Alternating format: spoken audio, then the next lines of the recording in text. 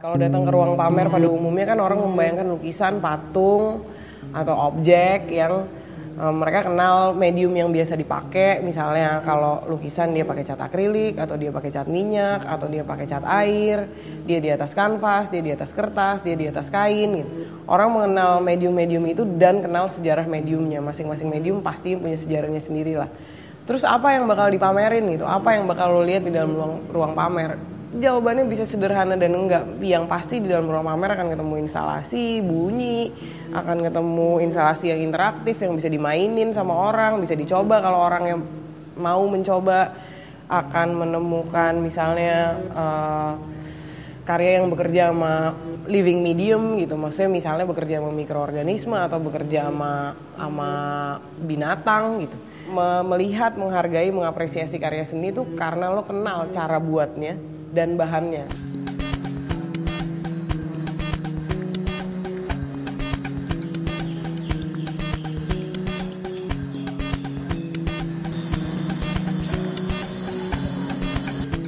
I'm making natto.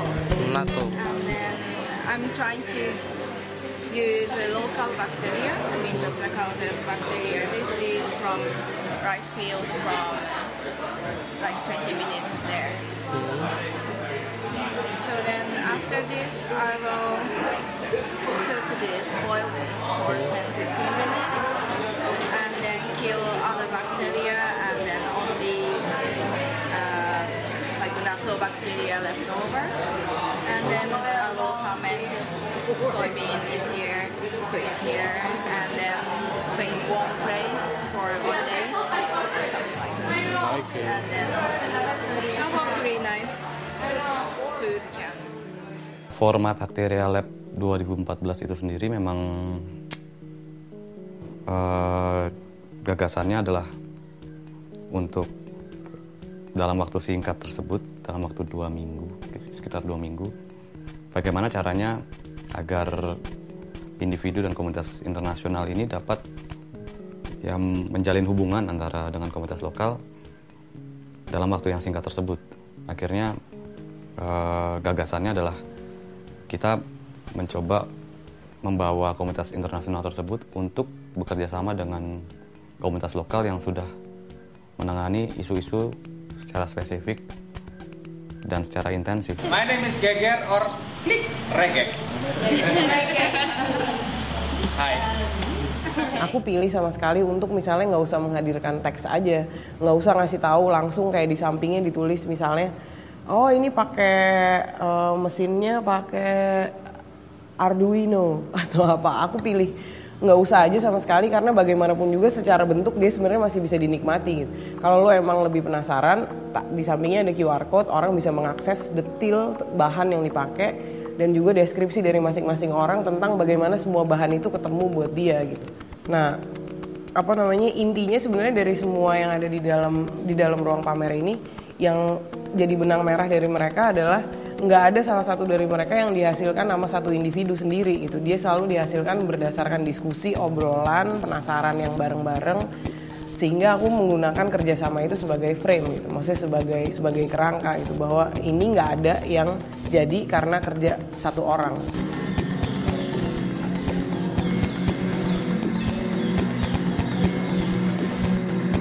Instrumen bioakustik yang mencari interaksi antara non-human dan human. Secara teknis dia itu ada mikroskop yang merupakan instrumen saintifik. Dari mikroskop CCTV itu mengamati daphnia atau kutu air. Dari mikroskop itu masuk ke screen LCD. Dari LCD itu ada sensor cahaya. Sensor cahaya kemudian masuk ke microcontroller. Microcontroller itu untuk fungsinya untuk menerima data dari LDR, dari light dependent resistor itu. Setelah dari microcontroller itu dia menggerakkan motor. Motornya itu menggerakkan instrumen itu menghasilkan suara. Jadi ada instrumen saintifik, ada instrumen musik, ada teknologi sederhana yang digunakan untuk menggabungkan ini, untuk menjembatani ini. Terus instrumen musiknya itu juga bisa dimainkan oleh manusia. Jadi mikrobianya menggerakkan motornya atau membuat ritmenya, yang menentukan ritmenya, manusia yang menentukan nadanya. Tujuannya memang lebih menunjukkan bahwa kemungkinan seperti ini bisa dicapai, dan fungsinya di kehidupan sehari-hari mungkin lebih, saya sendiri menganggapnya lebih utopis sih. Bayangkan kalau misalnya instrumen ini tadi dibawa ke sungai atau kolam atau danau, dia sendiri bisa menjadi biosensor juga. Kalau banyak Daphnia di satu daerah atau di satu tempat tertentu, maka musik yang dialunkan akan lebih banyak. Sesimpel itu.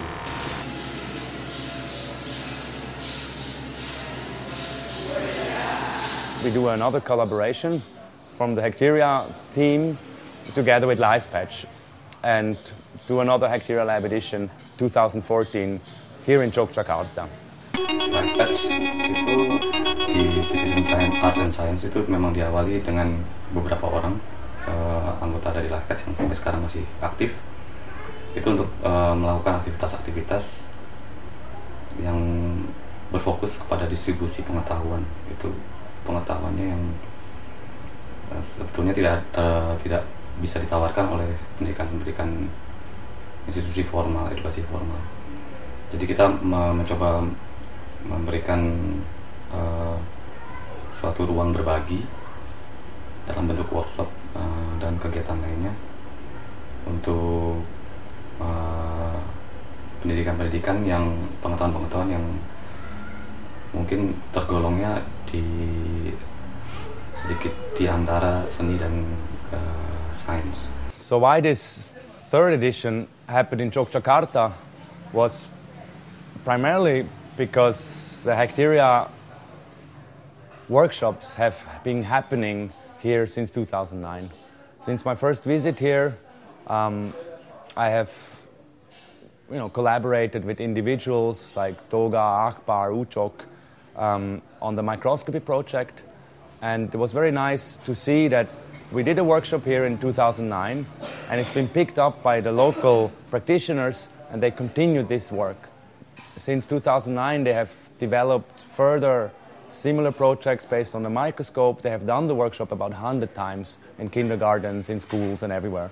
But when I came to Indonesia, for me, this was also mind-opening that besides the pure artistic values of these projects, we can also enable other communities in, let's say, less funded environments like Indonesia to improve their laboratory. So what I saw here in the universities was very inspiring, and since then the subtitle Generic Laboratory Infrastructure has gained a lot of momentum.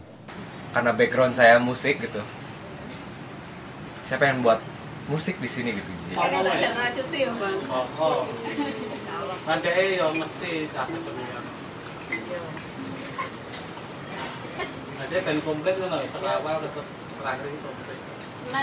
So we started HackteriaLab in 2010 in a media art space in Zurich, bringing together about 10 people, 5 days, and hacked around and made barbecue, had discussions, and in fact not so much really was produced. Most people still worked on the microscope. So we figured out we need more time.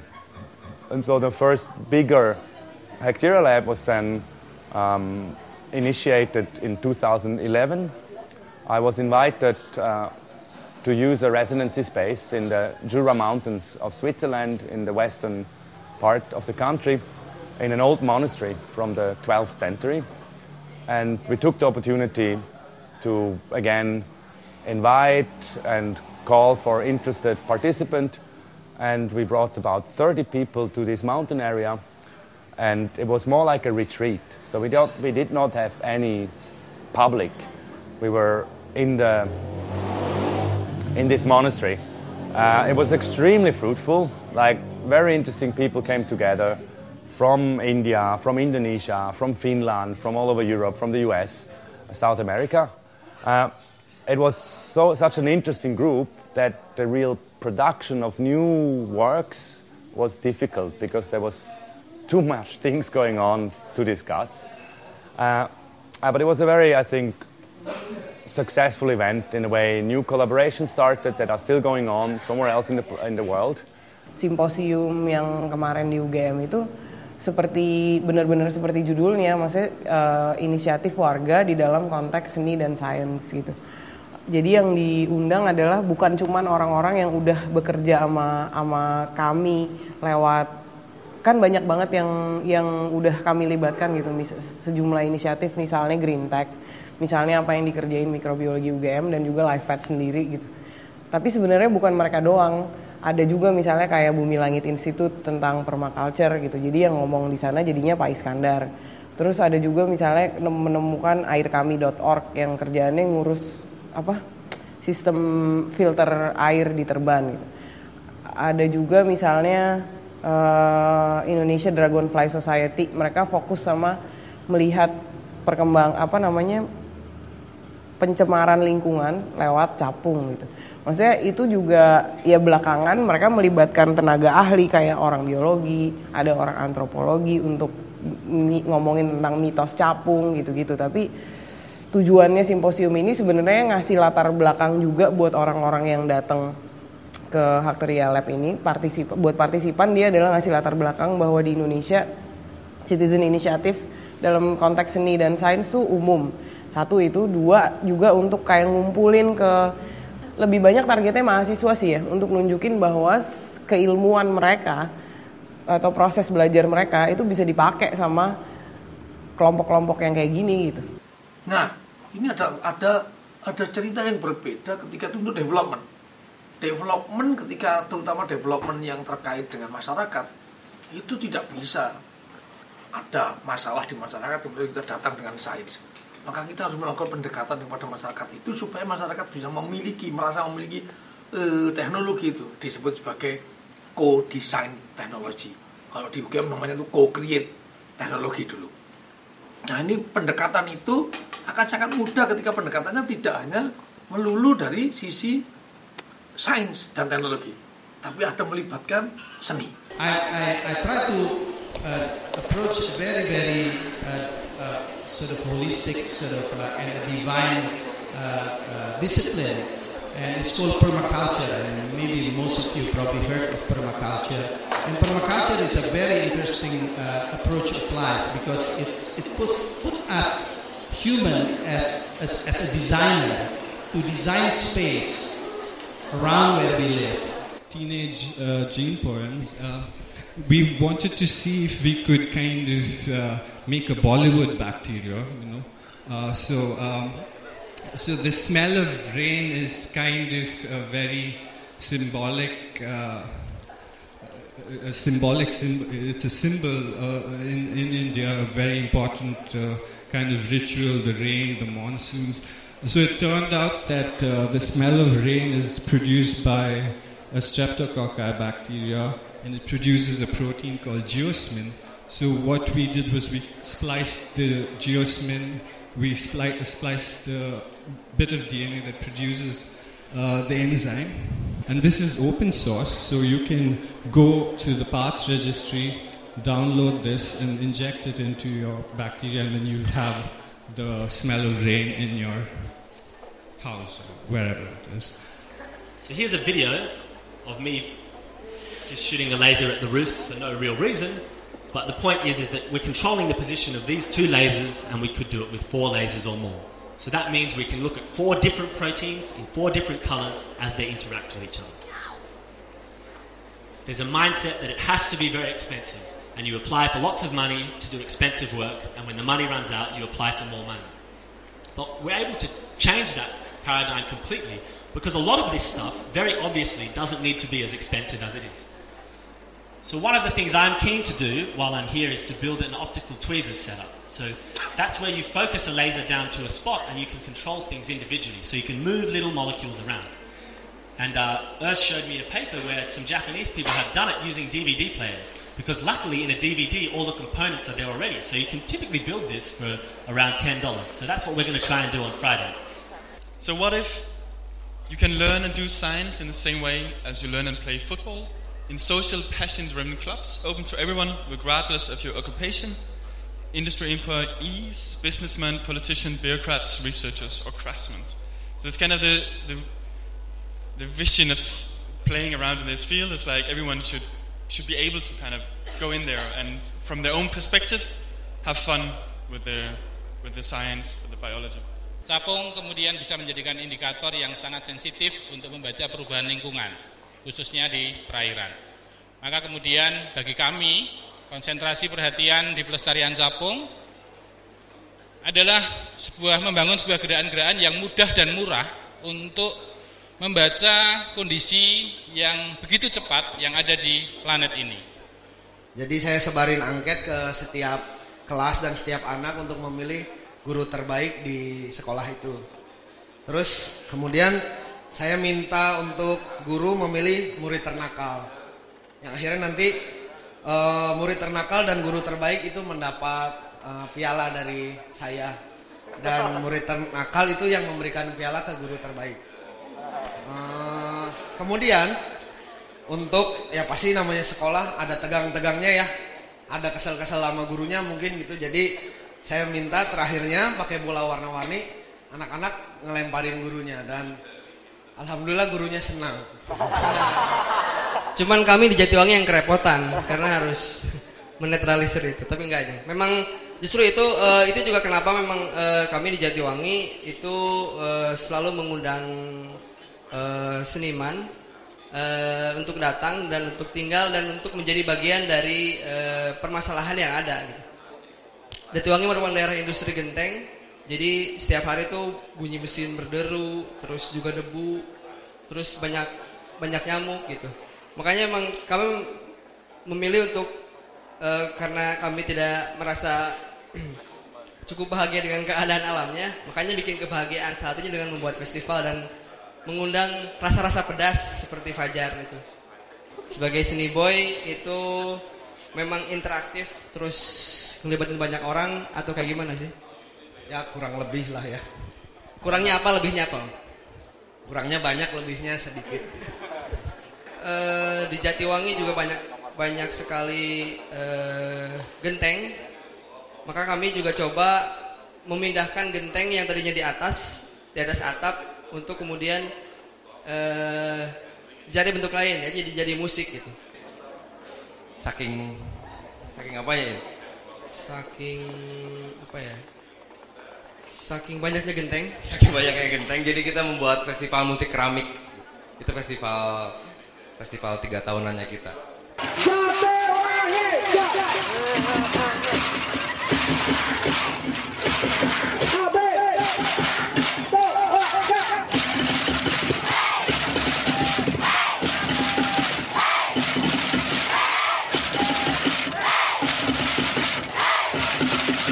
So when I visited India again, meeting Yashas, we said, let's do another edition of HackteriaLab, and this time in Bangalore. So, of course, if now Yashas is initiating a HackteriaLab, it's very much influenced by this environment he has been working.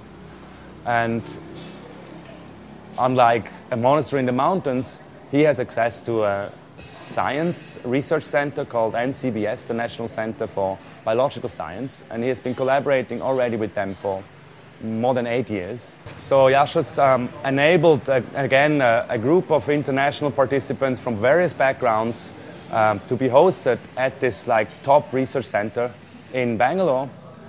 we were on campus, and because he works in an art school, we had a lot of other participants from the Srishti School for Art, Design and Technology. And again, we collaborated pretty openly on whatever comes up in that interdisciplinary group. We did music, we had performances, electronic, synthesizer, noise music. We went to see the stars in some observatorium, and we built houses out of cow shit on campus, and we had an exhibition in the Science Center. It was, I think, very uniquely how openly that top Science Center allows this hybrid, freak, collaborative event to happen in their environment. And all the doors were open for us to talk to other scientists. We had access to all the tools and the knowledge that is available there.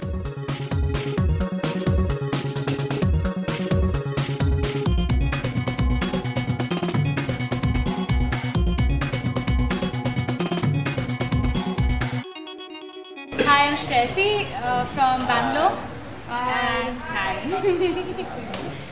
And I basically work with film and photography and a lot of DIY in that, like I build my own cameras and I do completely analog or alternative photography, that is going back to even before film was made and working with the actual chemistry of things and making my own sensitizers and stuff. And yeah, I make my own cameras to shoot for that. And at the same time now I'm getting into some sort of deconstruction of film, like playing with the chemical thing and the base of the film itself and seeing where that leads. I was being cheap and had recycled ink in my printer, so the ink smeared once water vapor came out of the leaf because of photosynthesis. And this is what it looks like once it's cleaned up.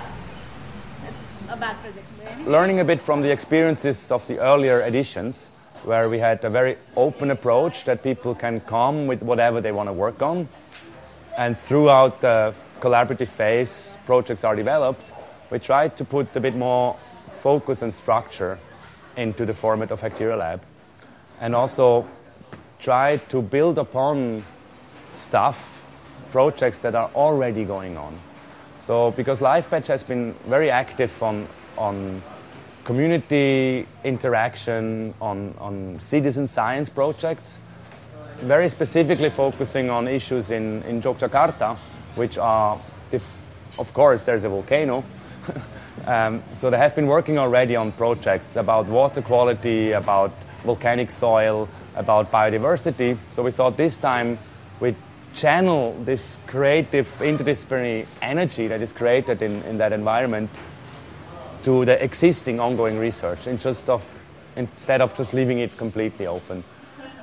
And so this edition of HackteriaLab 2014 here in Jogja was so far by far the biggest and maybe also the best. I would definitely say so. I developed an interest in science at very early age. About when I was 4 years old, I was watching Disney cartoons. This is a Snow White, a cartoon in which there was like a witch who was doing something weird with fluids and gases and stuff. And when I was watching this, I asked my parents what she's doing, and they said, "What are these fluids?" They said it's chemicals. What do you do with chemicals? You can do science with chemicals. So that's when I started to do science. But nothing was really perfect.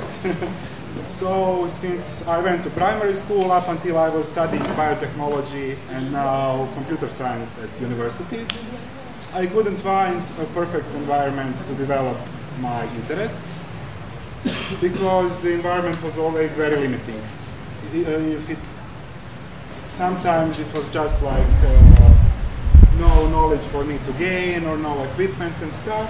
So since I was a kid, I was building my own tools and chemicals and materials to experiment with science, such as these that you can see.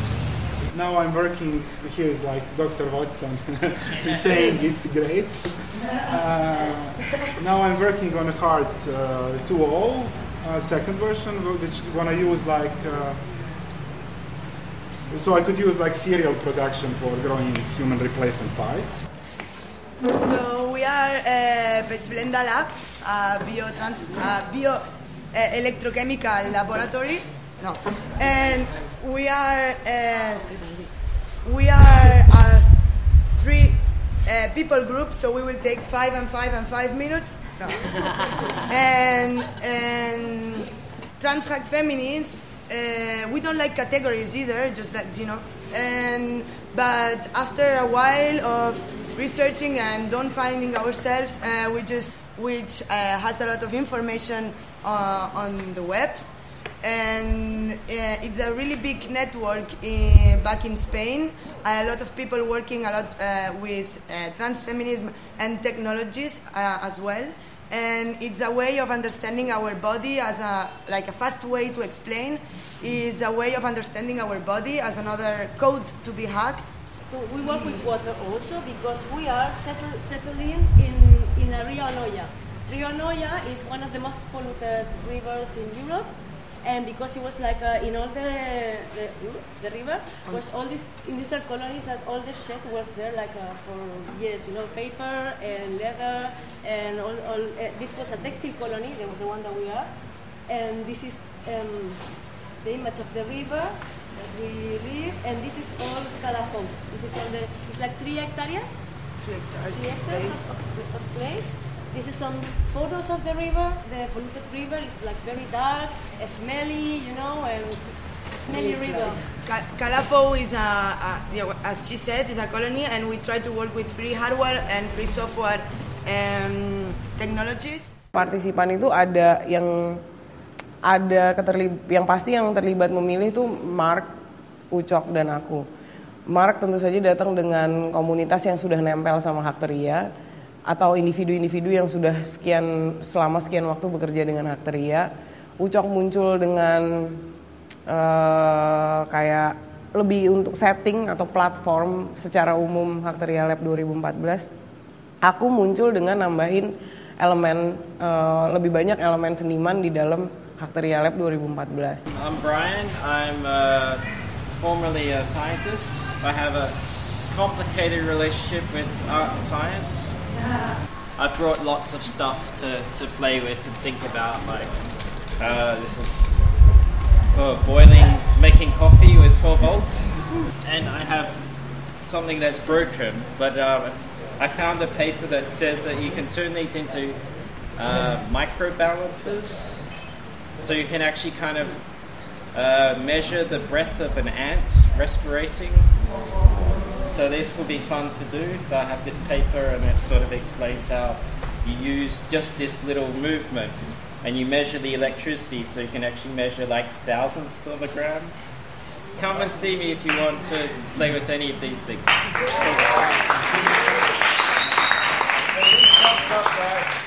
The topics we had is, again, it's this open source hardware laboratory infrastructure, but also very concrete topics on water quality and sanitation. The specific example was Yogyakarta, but the topic itself, of course, can be applied pretty much everywhere in the world. The other topic of biodiversity, specifically we went to Wonosari, a very special old forest that is still present here.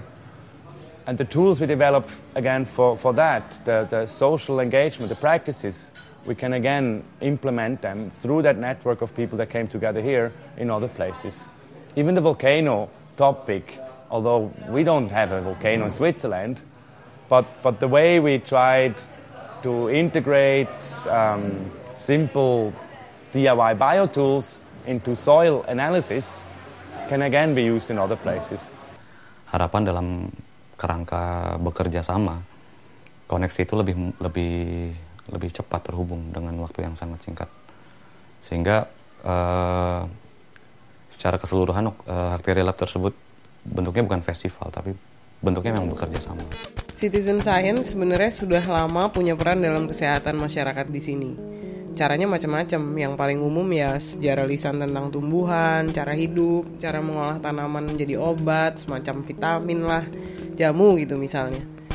Pengetahuan, kebiasaan atau tradisi macam ini juga suka disebut local wisdom. Belakangan ini banyak gerakan di dunia ini perihal open source, maker, hacker yang secara aktif melihat ilmu kehidupan ini sebagai kesempatan untuk inovasi dan juga sebagai model untuk sains yang melibatkan publik. Kegiatan-kegiatan macam ini makin kesini makin besar. Dia juga berpengaruh langsung pada pembuatan kebijakan, sehingga mengubah juga cara kita memproduksi dan berbagi pengetahuan. Arahnya jadi lebih ke proses bersama. Jogja adalah salah satu simpul atau tempat ketemunya untuk kegiatan-kegiatan atau gerakan-gerakan semacam ini. There is widespread devastation following the 2010 eruption of Mount Merapi in Yogyakarta, Indonesia. Later on, it creates nutrient-poor volcanic surfaces. Cultivating a wide-spectrum leguminous plant could be an effective method for improving the biodiversity of LNB in soils. The note aims to develop a research upon appropriate and feasible method to restore LNB biodiversity in the soil affected by Mount Merapi's eruptions using wide-spectrum leguminous plants. Even so, this interfacing of machines and living system, I'm still very interested in it, I'm still doing it, but I started to get more interested in the do-it-yourself method instead of doing it only with the highly expensive, high-end nanotechnology tools.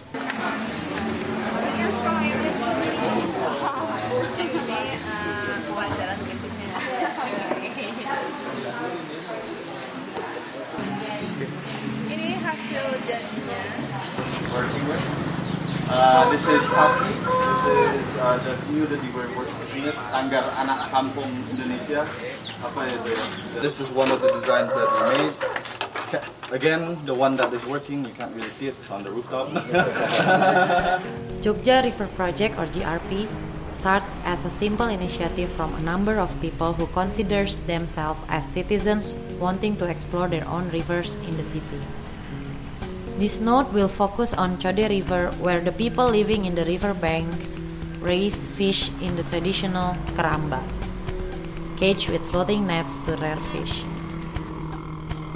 Even if the river has become polluted with plastic and other wastes, that made seasonal flooding as a common issue. The coliform bacteria contamination within Chode River is also high. This note aimed to enhance the relationships that GRP has built with communities along the river banks in order to disseminate the knowledge that have been gained both by the people through their experience and by GRP through their curiosity and finding. What we want to do with this project is the dissemination of the pollution and data that we have to the community. So we will conduct some events to the local communities. Di sini kemana lagi, Mas? Nggak kemana-mana. Ngedit. Langsung ngedit.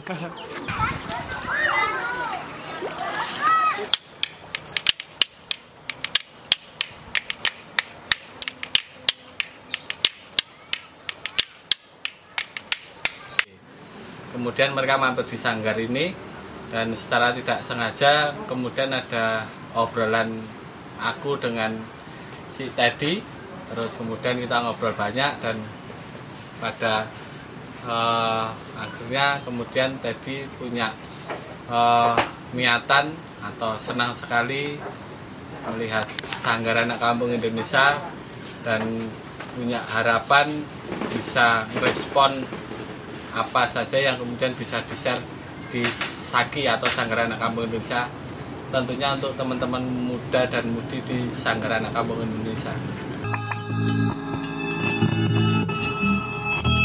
Mungkin yang terbesar di Asia Tenggara, dan musik kami pun tidak terlepas dari itu. Person yang cenderung middle dan kering dirasa tepat. Saya ingin memunculkan karakter bass yang materi lagunya ya.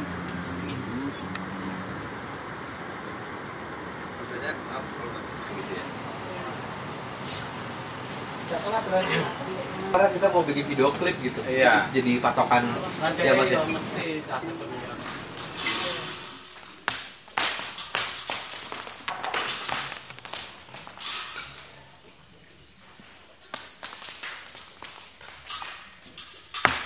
Aku setiap kalau gitu anaknya Hackteria ya.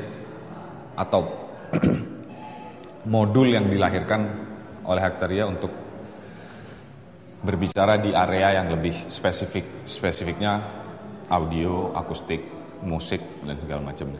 Saya mengangkat tema atau isu polusi suara sih, polusi suara. Memang polusi suara sendiri bukan mutlak hanya terjadi karena aktivitas sehari-harinya manusia, tapi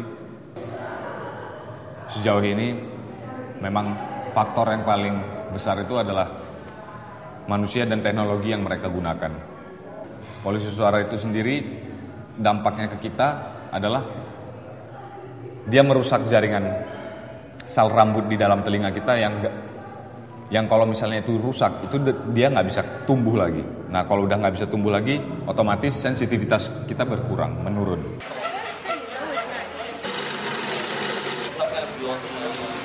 I think this is the most reliable process. On paper.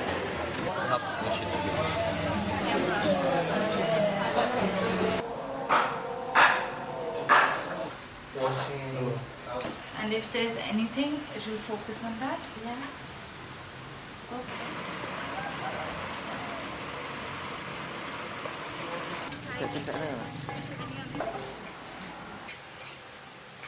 Misalnya beli vitamin E atau rasa durian, tambahin esen aja 1 tetes. You can start eating it. People say that there, at the center of the forest, spring flows all the time of the year. In Japanese language, Wono is forest and Sadi is secret.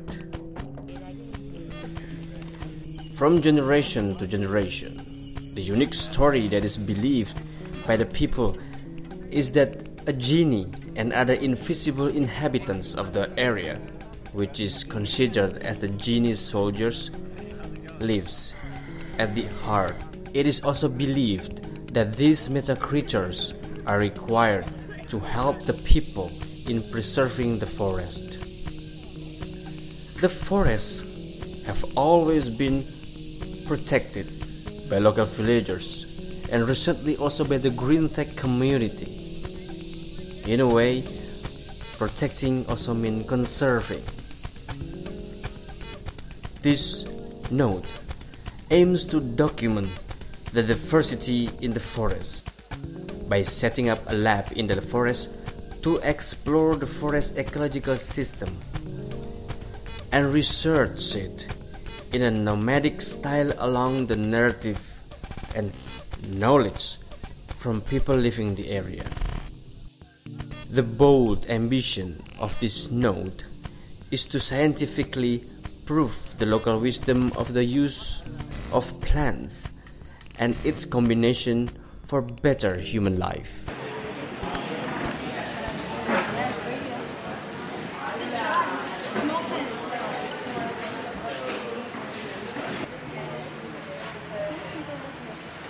Compile for this mobile one.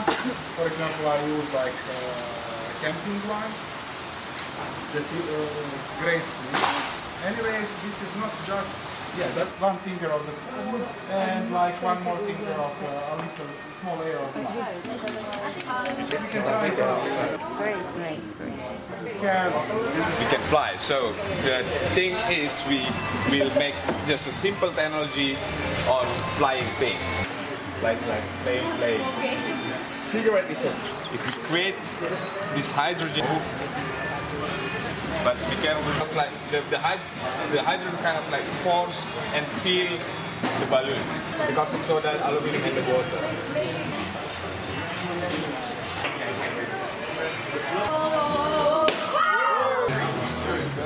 Kita mempunyai laboratorium yang sementara kita set up bareng-bareng bersama dengan seluruh partisipan di kedai kebun. Dan untuk memulainya kita melakukan suatu kunjungan lapangan ke 3 lokasi, yaitu lereng Gunung Merapi, Sungai Code, dan juga hutan Wonosadi. Setelah diawali dari kunjungan lapangan tersebut, maka mereka mulai bekerja. Wah. I give it to her.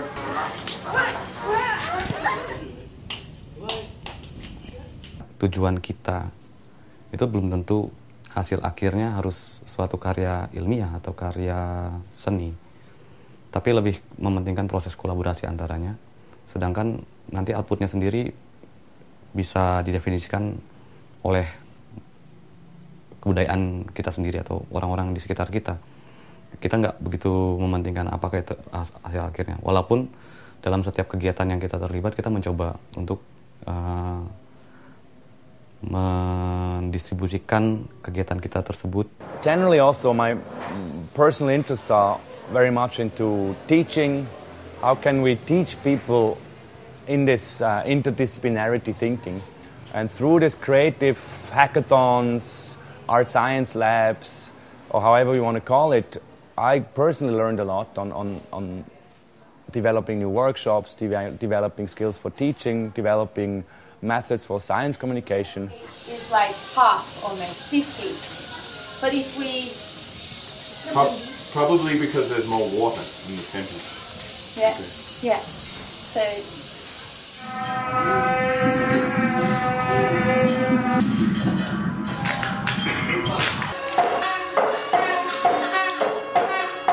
Projectnya itu simple sebenarnya, cuma kita kayak ngundang beberapa musisi dan makers, hackers, terus ada scientistnya juga, ada ilmuwannya juga untuk berkolaborasi membuat komposisi musik yang dengan catatan mereka tidak boleh menggunakan elektronik amplifikasi.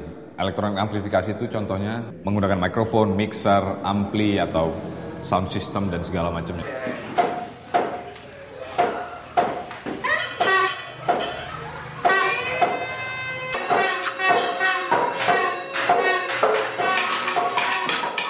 Menurut kacamata musisi, untuk bermain tanpa menggunakan amplifikasi suara itu memang jauh lebih sulit daripada menggunakan pengeras suara, karena satu, mereka akan lebih sensitif dan akan lebih peka untuk mengamati kolaboratornya atau teman lain yang bermain musik, supaya mereka lebih merasakan dinamika ketika mereka berkolaborasi. Sikap di mana kita harus saling mendengar satu sama lain. Itu kalau pas mereka main musik. Terus itu untuk musisinya, dan itu sebenarnya sangat susah.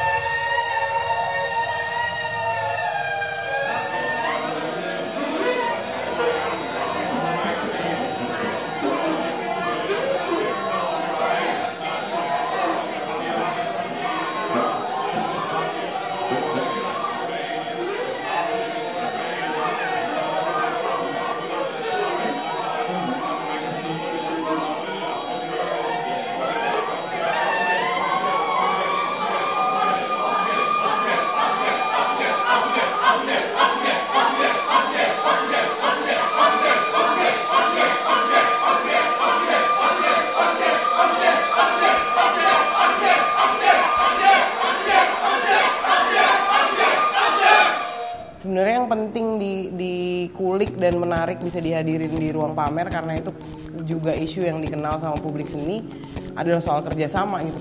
Kolaborasi di dalam konteks seni itu selalu selalu punya beban kayak satu pihak itu sebenarnya menggunakan pihak yang lain. Biasanya itu seniman bekerja sama dengan seniman gitu. Tapi belakangan dia berkembang jadi seniman bekerja dengan misalnya dokter atau bekerja sama saintis atau sama apalah. Memang dari sisi langsung gitu ya, itu lama dulu nggak ada dampaknya apa. Tapi kemudian kreativitas itu terus terbuka terus. Banyak seniman-seniman yang tidak kalah kreatifnya dalam dibanding saintis untuk suatu perangkat lunak. Nah, biasanya perangkat lunak ini kan yang sulit kami dapatkan. Nah, banyak seniman. Terus saya waktu menjelaskan, contohnya saja, ketika saya itu menjelaskan tentang bagaimana terbentuknya koloni kok bener, padahal saya itu membelah ke samping. Nah, ada satu seniman, apa itu namanya itu Togar, menceritakan apa itu pendekatannya adalah menggunakan apa itu dulu namanya fraktal. Nah, itu seniman yang memulainya. Terus cerita dia fraktal. Loh, iya betul, terbentuk. Kalau didetailkan untuk seperti ini. Nah, ini kan menambah wawasan saya tentang ilmu saya sendiri. Nah, kemudian ya dari guyonan seperti itu muncul misalnya si Mark datang cerita tentang bagaimana memanfaatkan kamera kamera webcam berubah menjadi bisa kita gunakan untuk menjadi mikroskop. Nah, seperti ini kan sangat bermanfaat untuk saya, sehingga saya sangat nyaman. Kerjasama tuh nggak punya makna konotasi, dan dia punya kecenderungan untuk lebih merata atau lebih egaliter antara setiap pihak yang terlibat gitu. Jadi bisa jadi nggak ada pentingnya untuk menunjukkan nama satu atau yang lainnya, disiplin satu atau disiplin yang lainnya. Ya, demikian juga menurutku yang berlangsung pada akhirnya di semua yang ada di dalam ruang pamer ini. But then on the other hand, HackteriaLab is not finished. It started already in January with all this pre-phase. We did workshops here, promoting it already. We visited all our partners in Java. And now in the after phase, we hope that all this collaboration will continue, do similar workshops or present projects they have been developing here in their own environment. Saya bisa menikmati karena saya bisa menikmati manfaat dari perjumpaan ilmu dan seni ini. Itu yang sebenarnya saya juga membawa anak-anak, marilah kita kreatif, membuat yang namanya dulu bioartnergy, itu kan juga sama. Itu dalam rangka saya mengajak anak-anak untuk yuk kita berpikir di luar mainstream, mempertemukan antara seni dan sains. Jadinya apa? Nggak tahu. Tapi jadinya memang sekarang menggelinding yang menurut saya menggugah kreativitas itu.